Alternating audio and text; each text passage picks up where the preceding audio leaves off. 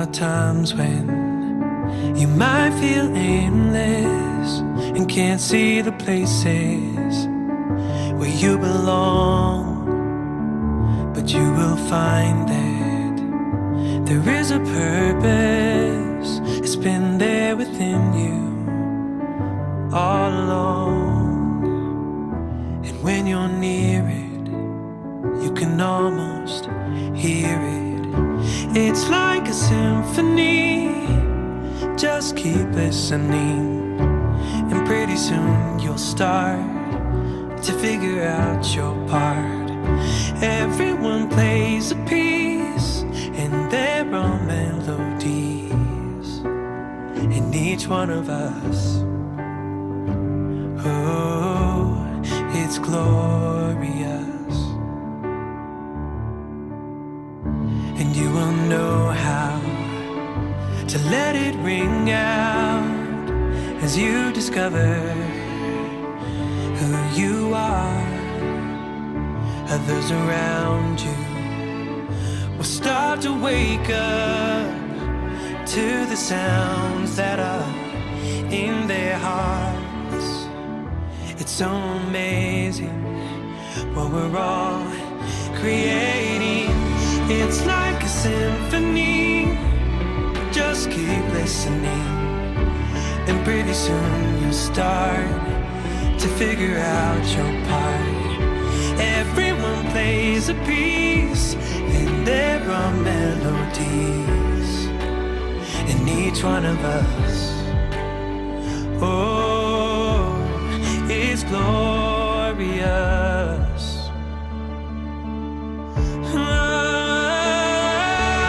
And as you feel the notes build,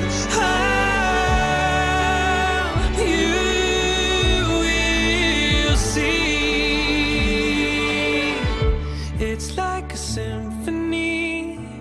Just keep listening, and pretty soon you'll start to figure out your part.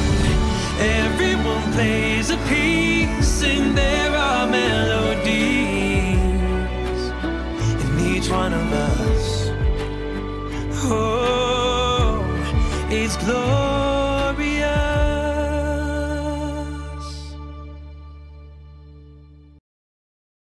Let's see, adrift on the waters. Would it be finally I'm turning for home? Finally a chance to say, hey, I love you. Never again to be all alone. And you light up my life. You give me hope to carry on. You light up my days and fill my nights with song. This can't be wrong if it feels so right. 'Cause you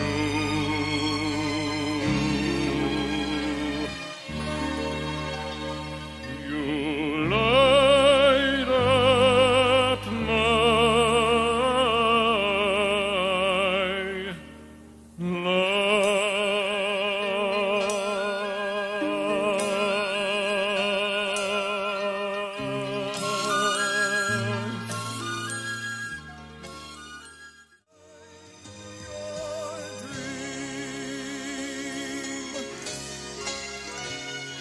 a dream that will need all the love you can give every day of your life, or as long as you're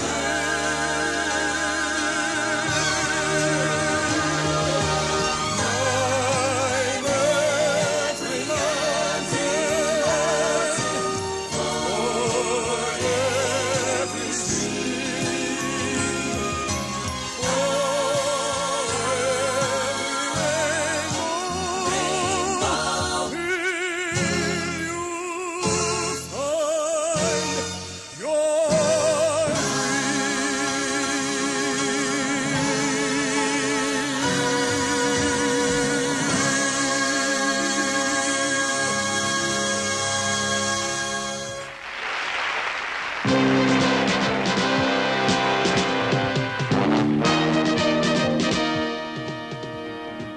Howard J. Ruff, one of the hottest talk show hosts in the country, author of a best-selling book that's ringing up record sales, How to Prosper During the Coming Bad Years.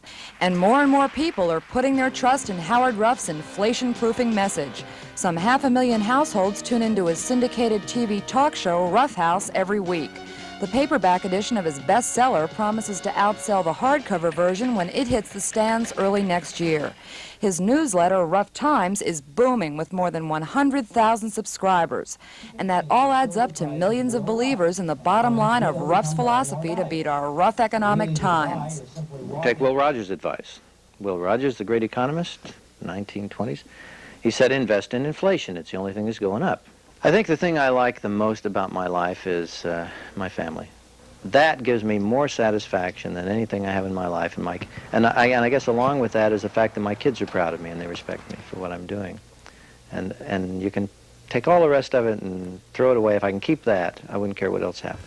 Pretty hard to take yourself seriously when you come home and you've just done the Merv Griffin show and you've been on radio and television, audiences cheered you and people have asked for your autograph and old ladies have kissed you and you rush in. Says, here I am, and Patty says, Dad, can I have the keys to the car? This week, a Ruff House special takes a look at the precarious world economy and offers you some advice that could save your life. Please join us.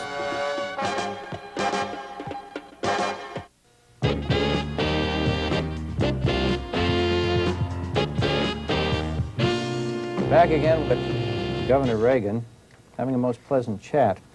I find the governor an amazingly intelligent man simply because he agrees with most of what I think. And I think anybody agrees with me, you've got to be smart, Governor. Noted economic commentator Howard Ruff is back in town this week, ready to talk money to his many followers. By design, his Ruff Times convention coincides with Economic Awareness Week here in San Diego. The designation came from Mayor Pete Wilson during the regular city council meeting. Afterwards, Howard Ruff himself addressed council members praising the city's enactment of a spending limit. We think it is totally fitting that we come to one of the few fiscally responsible units, political units in this country, which is the city of San Diego. Ruff has made San Diego his convention city, attracting thousands to the annual Ruff Times seminar. Balancing the budget is a worthy cause. Cutting government spending is absolutely imperative. But neither of these objectives will be achieved until we have some kind of a national consensus about whose ox gets gored. Now, the liberals have their favorite causes, and so do the conservatives. And they generally have enough votes to block each other's budget-cutting zeal. Now, I don't believe that we will see an end to the money creation process without a political upheaval in this country, which I don't see on the horizon. So I would suggest you plan your future on the assumption that inflation will continue, because I see nothing to indicate otherwise. I'm Howard Ruff. New book now called Making Money, Winning the Battle for Middle-Class Financial Success. It's a battle often fought, and so Howard Ruff is a welcome guest again today on Take Two. Thanks for joining us, Mr. Ruff. Thank you. Renaming his newsletter, The Ruff Times, Howard Ruff's Financial Success Report. But now, The Ruff Times is back, and once again, Howard Ruff is predicting a massive depression. Welcome to Take Two. It's not quite time to jump out the window yet, is it? Oh, no, never will be time. There's never time to jump out the window. Now, there's a Chinese character, meaning crisis, is made up of two other Chinese characters, which are danger and opportunity. And A blind bunny rabbit was once hopping down a trail, and he bumped into a snake. He apologized, and he said, "Sir, I'm sorry, I've been blind since birth. I didn't know where I was going." And the snake said, "Well, I'm sorry, too. I've been blind since birth. What are you?" The bunny rabbit said, "I don't know. I've never seen myself in the mirror." The snake said, "Well, I'll feel you and see if I can identify what you are." So he felt him, and he said, "Well, you have long whiskers and a wiggly nose and great big ears and huge hind feet and a powder puff tail." And the rabbit said, "Wow, I'm a bunny rabbit." And the snake said, "That's terrific, but what am I?" And the rabbit said, "I'll feel you and find out, see if we can figure it out." And he felt him. He said, "Well, you're long and slimy and scaly, and you have beady eyes and a forked tongue." And the snake said, "Wow, I'm a lawyer."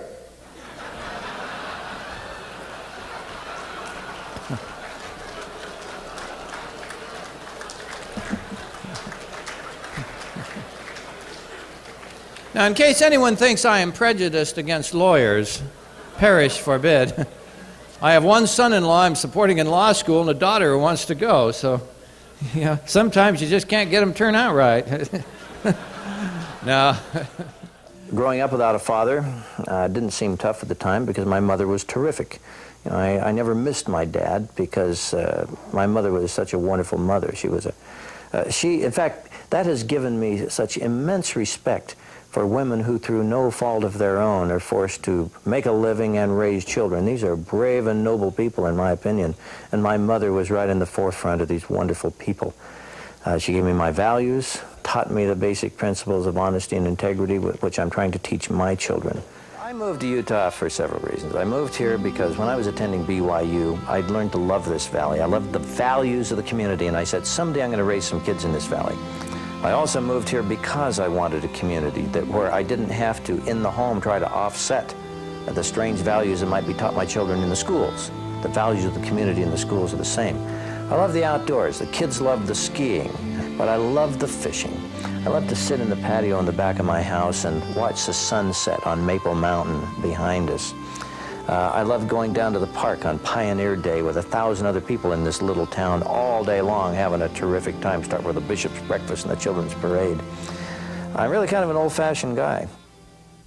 I'd build a big tall house With success, Ruff has found the opportunity to pursue some long-deferred interests. Howard's love of music and singing has endured, and he recently revived his singing career.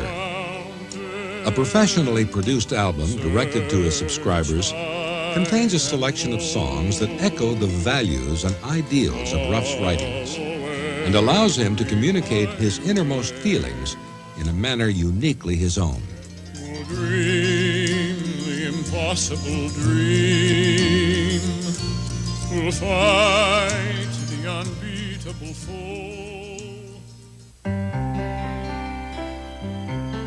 Even though there are only 4 children now at home, including one adopted, the Ruff household is never without activity. Sundays are a homecoming day for the family, and dinner time can find as many as 18 or more assorted Ruffs of varying age, gender, and temperament gathered around the dinner table. And any day of the week may bring dozens, if not hundreds of people to enjoy the rambling property with all of its amenities. Over the years, I've tried to teach my children that when you are given much, much is expected of you and have a responsibility to share. And the Lord has blessed us abundantly.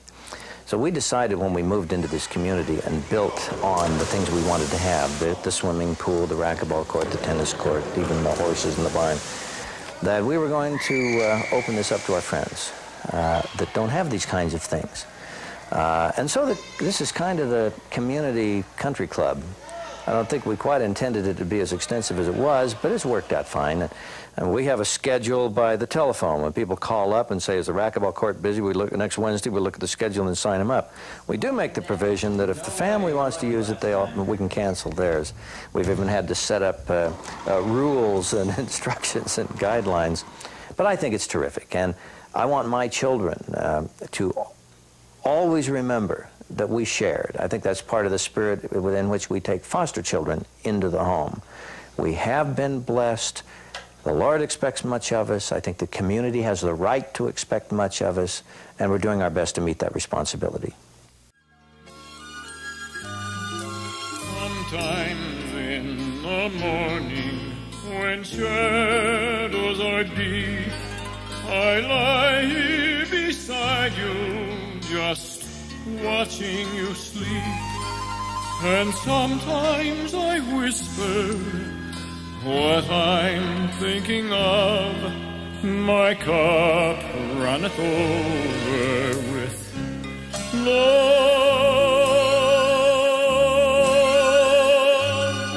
Sometimes in the evening, when you do not see, I study the small things you do constantly.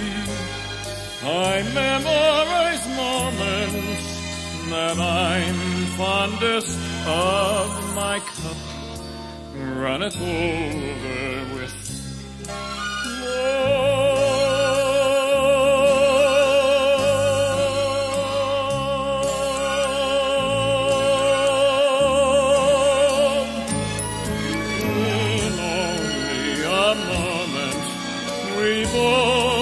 will be old. We won't even notice the world's turning cold. And so in this moment, with sunlight above, my cup runneth over with love.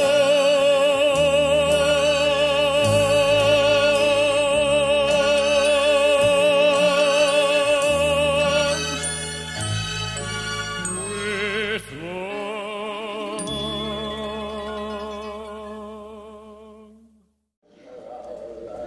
For he is a major general. He is a Ruff and a major general. And it is a glorious thing to be a major general. It is a Ruff and a major general, a Ruff and a major general. That sounds like my Pirate King song.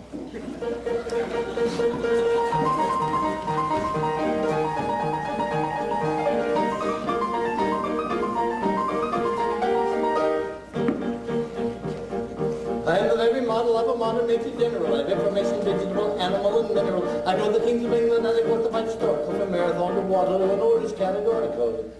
I'm very well acquainted with maths mathematical. I understand equations both the simple and quadratical. About binomial theorem, I'm keeping with a lot of news.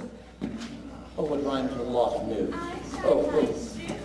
Help me, my dear. Hippopotamus? Oh. Not to know. Thank you. With the many trouble facts about the square like hypotenuse. Many triple facts about the square line hypotenuse. Many triple facts about the square line hypotenuse. Many triple facts about the square line hypotenuse. And now the end is near, and so I face the final curtain. My friend, I'll say it clear, I'll state my case, of which I'm certain. I've lived a life that's full. I traveled each and every highway, and more, much more than this, I did it my way. Regrets, I've had a few, but then again, too few to mention. I did what I had to do and saw it through without exemption.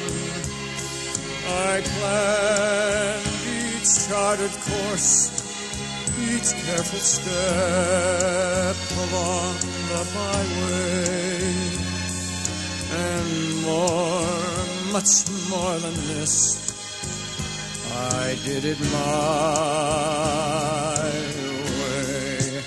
Yes, there were times, I'm sure you knew, when I bit off more than I could chew, but through it all, when there was doubt, I ate it up and spit it out. I faced it all and I stood tall and did it my way. I've loved, I've laughed and cried, I've had my fill, my share of losing, and now as tears subside, I find it all so amusing to think I did all that, and may I say, not in a shy way.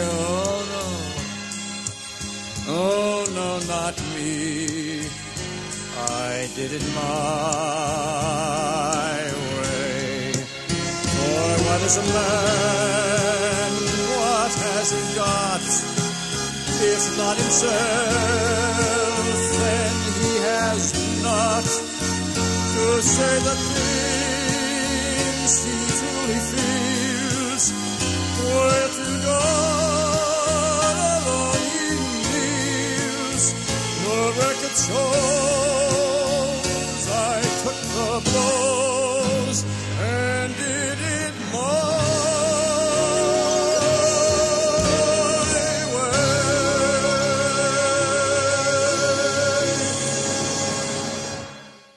Next comes our son Ivan. Ivan passed away in a drowning accident in our pool back in 1968, the year in which I lost my business through failure and was forced into bankruptcy, and our son died. But I can honestly say that that event, which for the first time helped me to, reminded me of my own mortality, was perhaps a major turning point in my life, and a positive event, as the years have subsequently shown. And he's changed my whole perspective on life and death, because of Ivan, I no longer fear death, because I know that my son is waiting to greet me. And I also know that my job on this planet is to live my life in such a way that I will be worthy to be with that pure spirit that our Heavenly Father called home. I walked the day where Jesus walked and felt Him